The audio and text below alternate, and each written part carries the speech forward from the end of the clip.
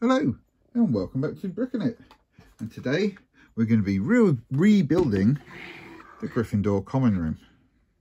So this is still a work in progress, but I really want to try something new. So let's get started. So the first thing you're going to notice is that we've got our standard 16x8 module on here, and we've got our portrait hole again on the end, but we've changed sides of the castle. Sneaky peek. And that is just because in the movie geography of the castle, Gryffindor Tower was much nearer to the clock tower, kind of in that range over kind of behind, near the hospital wing, that kind of area. So I've swapped Ravenclaw and Gryffindor at the top of the castle. Ravenclaw's a lot closer to the astronomy tower. It's in fact now underneath it. And Gryffindor is hosting the clock tower. And that kind of worked out nicely because I did need an extension part for what I've got planned. And it just means I can continue that extension down through a couple of other modules, which I will show you at another time. But let's get on with our build. You may notice here something unusual about our wall. Let's investigate. So here's our Griffin room common room stripped down to a much earlier stage of the build process, because I just wanted to show you some of the things I'm doing with the Gryffindor common room.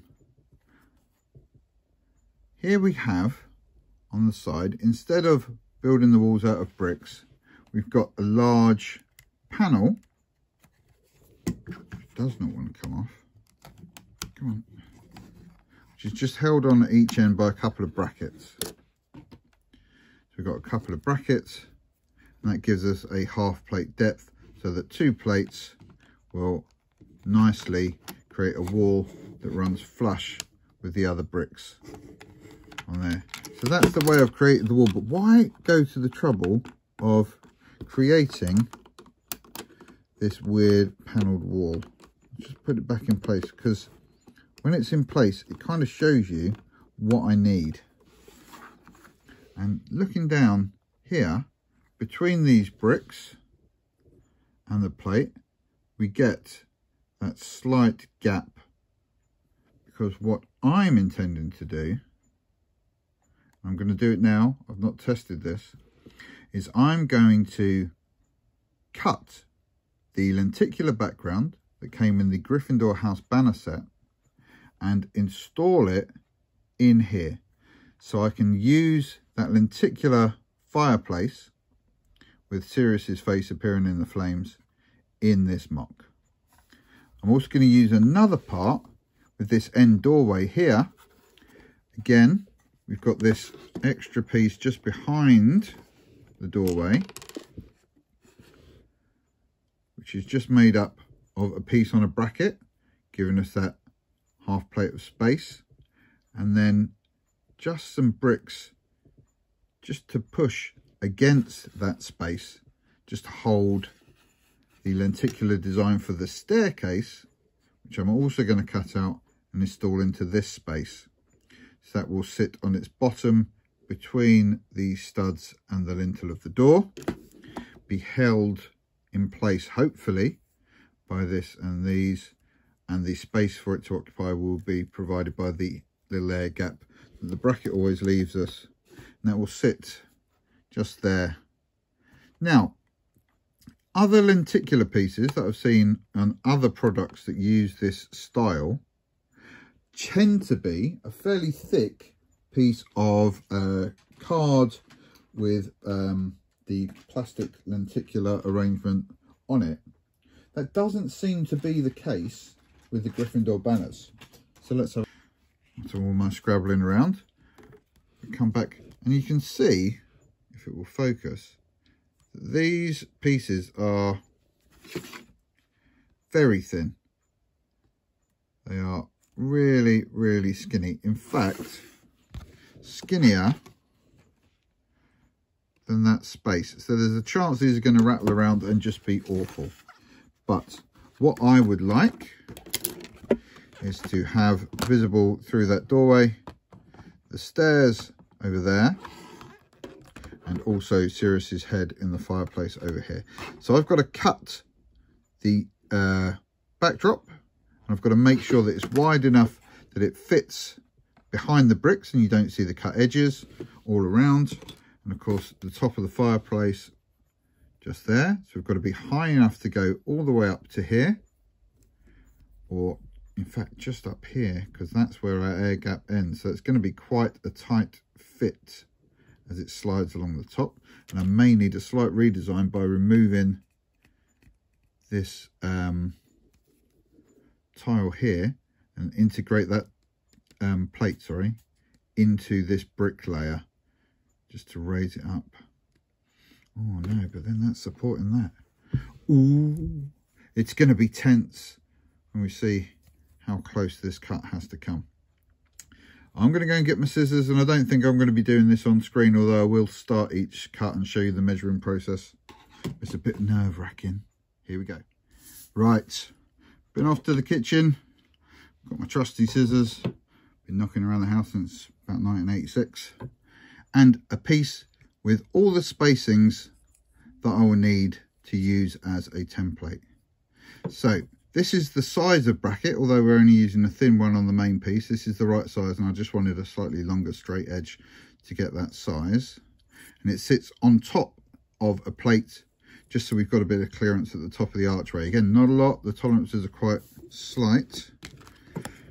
And when we bring in a lenticular piece, I think I want to square up that bottom step just there. So that's going to be my look. Now it offsets the arch. Don't want to square up the arch at the top. Let's have a look. That arch sits at the top. Is that better? Or is that better? That looks awful at the top, doesn't it? I think I want the keystone to be central at the top. It's not too bad. The stairs still do their weird. So it works going that way, but going that way it just jumps. That's a shame. I'm going to be viewing it. This is going to be my main viewing direction. Did it sort of work? No, not really. Anyway, I did want the stairs. I'm committed. I'm going for it. I'm doing it. So let's lay this down. In the interest of science, let's put some straight lines on this bad boy so we know where we're going to cut. All right, ready for my first piece of surgery. So on the back of the piece, just scored some lines with a craft knife here and here. And that defines the limits of the piece. So it's no wider than the archway. It's got to fit here between the two archway pieces. And then the height of it just goes only up as high as my brick and bracket, so that it will fit in just underneath the bracket at the top. So the moment the truth has come, prepare to witness a heresy, ladies and gentlemen. As I cut into Lego with scissors. He's doing it. He's actually destroying a brand new piece from a set he spent £30 on. What a lunatic. Having said that, I spent £30 and I want to get some use out of it. I do not have the display pace, or display space even, to show those banners off. And even if I did, I'm not sure that's how I'd want to display them. As banners, a bit more. It's not a piece of paper, you can't just tear the corner off. And chonk, and chonk. When you're ready. This is thrilling stuff, I'm sure you'll agree.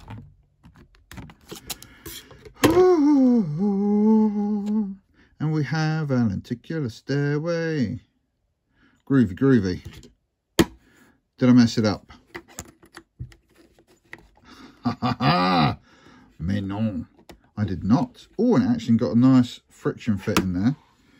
But let's put our thingy in. Now this cunningly named thingy is really to stop me pushing it out by accident. It's not super going to hold it in place. but if I or one of the kids just accidentally put a finger through that hole, it's not going to push that in and mean I have to deconstruct the whole thing to put. I like it. I like it. I'm glad I did it. It's groovy. Oh, right, fire time. This one is going to be a little trickier. So I had dreams of showing you my marking out process, but I just couldn't get the pieces close enough to my body to show you where it needs to be marked. So here we are. We are marked out 6 studs wide and 11 plates high. And that's the space we need to fill in the fireplace behind. I don't know if you can see through this, sort of can't. So we just literally come up right to the very top of the mantelpiece, or the very bottom rather than the mantelpiece, and it actually fits perfectly, 6 studs across there. So I wonder if we could, it's only plastic card after all. Could we bend and score? Ooh.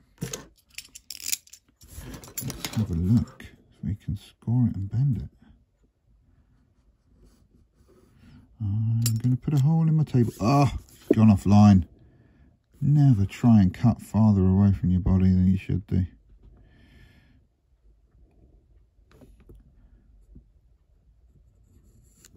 Now I'm going to do that with scissors, because if I now bend it, it's all going to go along the wrong lines. So let's get my straight line back. Ah, fudge knuckles. Never try to be clever. I do not have the intelligence for it.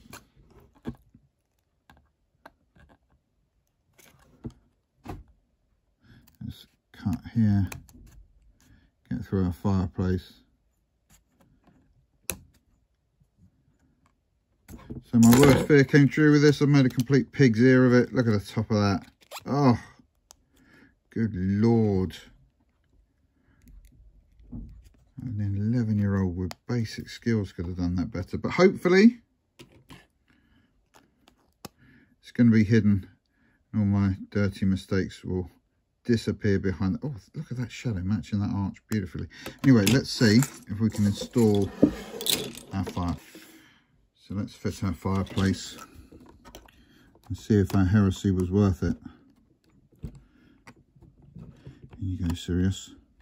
Was a little tight, may have cut it a smidge wide, but it's in. We have Sirius in our fireplace now. Lego purists the world over crying out. Maybe my measurement was off and I'll get a second crack at. No, sadly it was good. Ooh, but we do have a bit of overflow there. Not to worry. Yeah, I might have to cut that just a smidge shorter because those bricks aren't quite connecting and we're just getting a bit of overspill there and at the top. That will be covered with other bricks. That, not so much. Right, take 2. Let's trim this bad boy down a bit. So a quick trim later, we have much cleaner edges. Might need to go back and have a little wreath shuffle. But there's our fireplace with our Sirius face. Why so serious?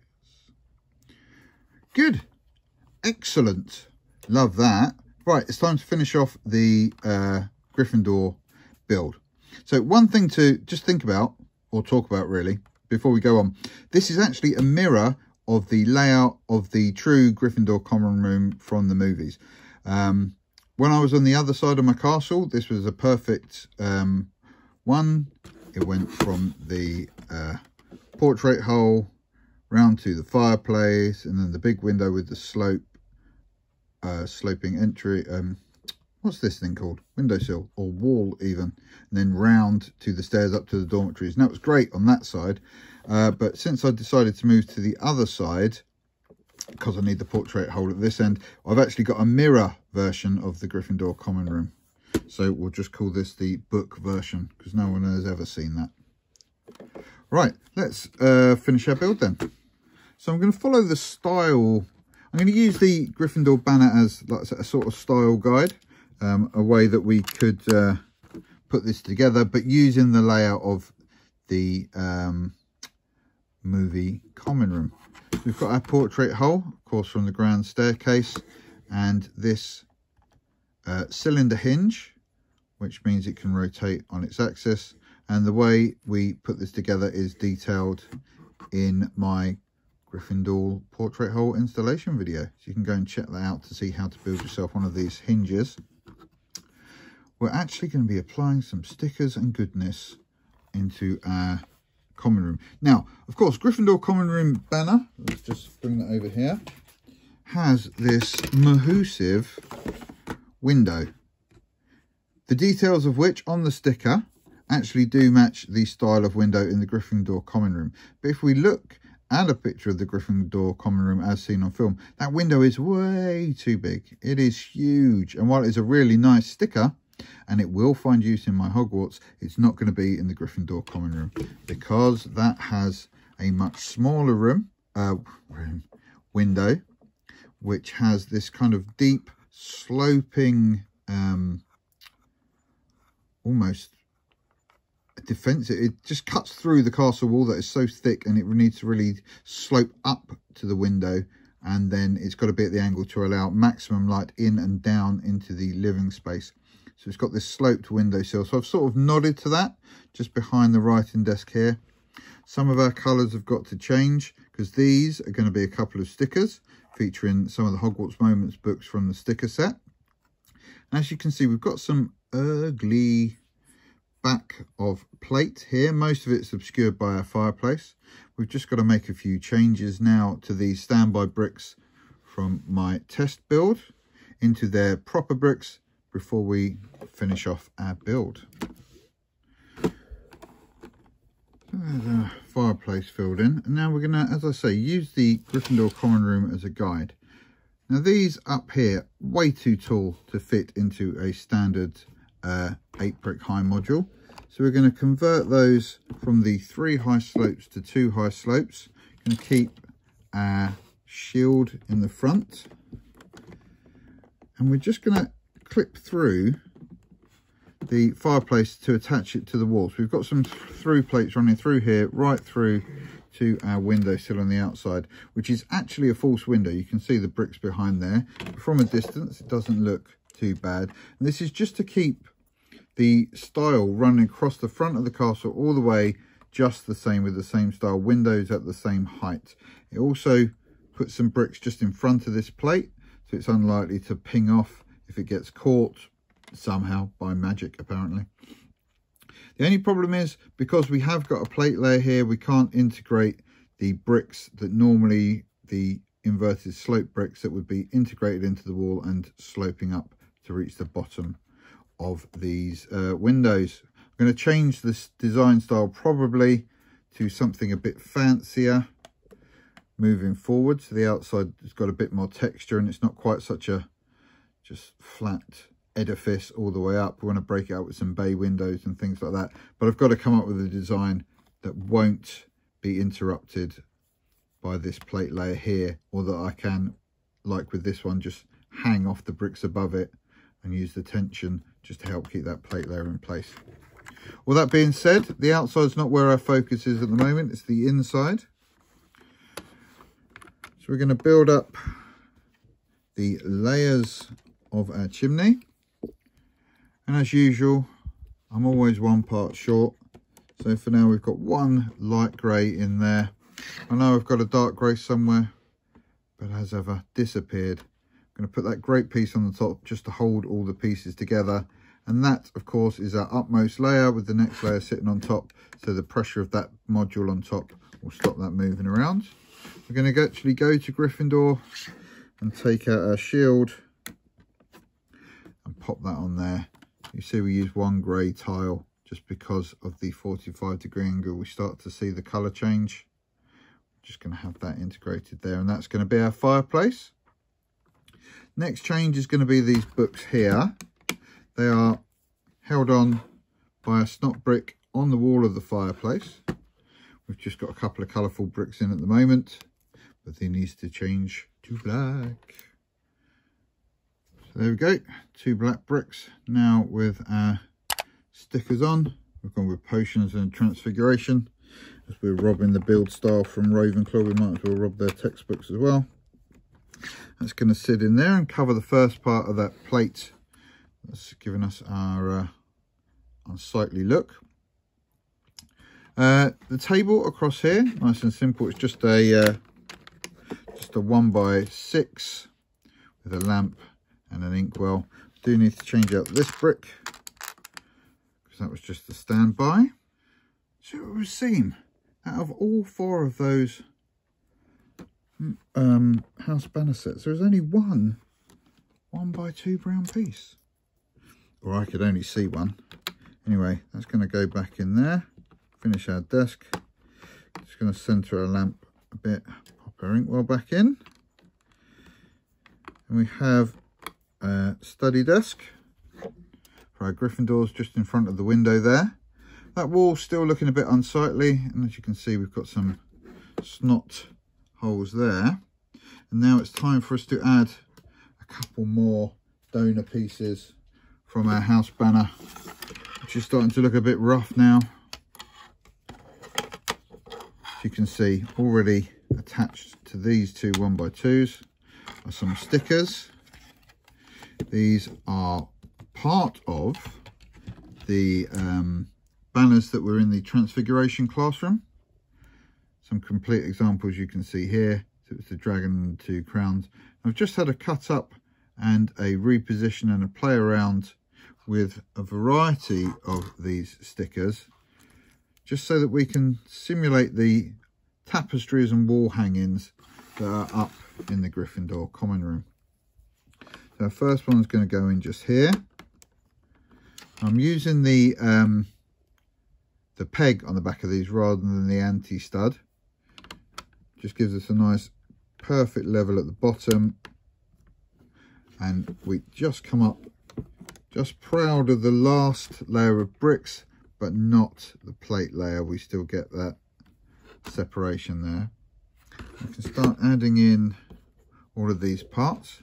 Now this one, again, we're going to borrow a piece from our house banner. You can see that with those corner pieces in there, they do just sit rather nicely. You can get some nice designs. Just need to fill that in with the last piece. Oh, where did that go? Hold up. Oh man, I've just managed to ping the last piece of this off into parts unknown. So disastrously, I'm just going to have to use a bright red one, which really doesn't show you the effect I'm looking for. But man, it's always when it's your last piece, you manage to catapult it behind a desk or something. Anyway, we will soldier on. So this version of the lion crest, yellow on red, was taken from the Hogwarts chest. The Gryffindor banner's on there. You can see I've just cut around it to remove the outlines, and at a distance it integrates quite nicely onto this tapestry. Can't decide what I'm going to do at the top. I might see if I can find another bit of design in the dark red. Just add that on there. And looks a bit unusual, but I'm not sure about this bit now. I'll have to live with it for a while and see what I like, maybe shuffle around the directions and the positions of some things. I wanted some blank spaces. I didn't want it all covered in designs. But I'm thinking now this feels like it's left blank by accident, and this feels like I ran out of stickers, even though I've still got a few more sets of those that I could cut up and use. Might have to change these to 1x2s, maybe replace that with a check of yellow, red, yellow. As I say, I'll live with it for a bit and decide what we're going to do moving forward. But what we need to do now is finish our build. So this wall needs to be completed with the last piece of wall. Rounded ends, of course, because they're needed because of our hinge. Just make sure that's all complete. That's the back wall. Just got a couple of studs on the outside if I want to display ghosts.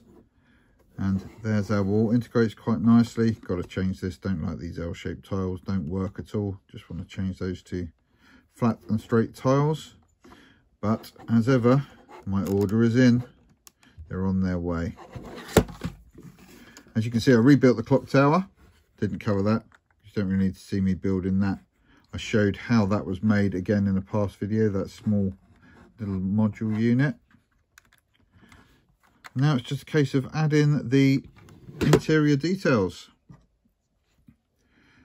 So these are the reverse of chairs that you get in the Gryffindor common room set. I'm not around, I've taken them to pieces. So these are using upwards facing brackets, where of course they're downward facing brackets in the set, because they've got the fit to anti studs. And again, red ones are on the way, so I'm just using a couple of colours. And we're going to attach these onto these round jumper plates, just so that our chairs have got a little swivel component, just so we can make things a bit more interesting. And that shows why our carpet's an odd shape. Again, I might well get some of these shapes. Ooh, that'd be interesting to move round. Would it move around that? Let's do science. Hold on. Right, so here's one of these. Now they should. Right, maths is right. Yes, they do. Ooh, lovely. We can now surround 2x2 round tiles with a full layer of oh, I like that. Orders are going to be placed. Just gotta wait for these to come in many more colours, and this is going to be a really useful element, I feel. But anyway, there's our chairs along with our rug. Got a couple of studs on the rug at the back, as it was just transplanted out of the old common room, so you can put more students. Currently warming herself in front of the fire.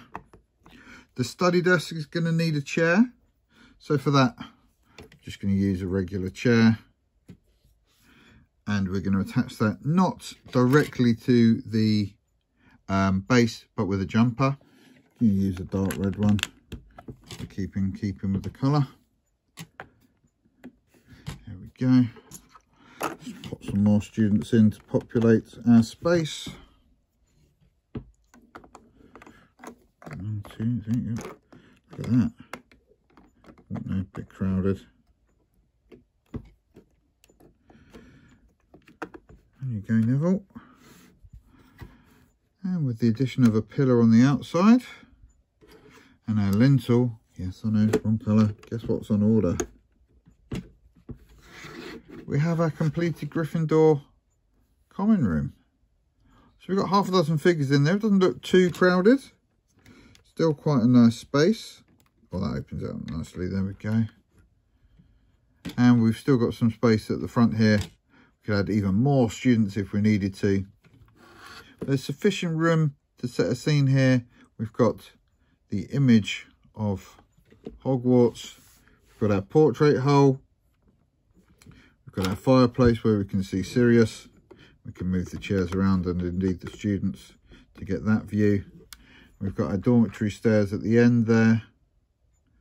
The unfortunate lenticular flick. The wall hangings and tapestries. Just, oh, a couple more details. So first of all, we need to pop this sticker onto our chimney breast.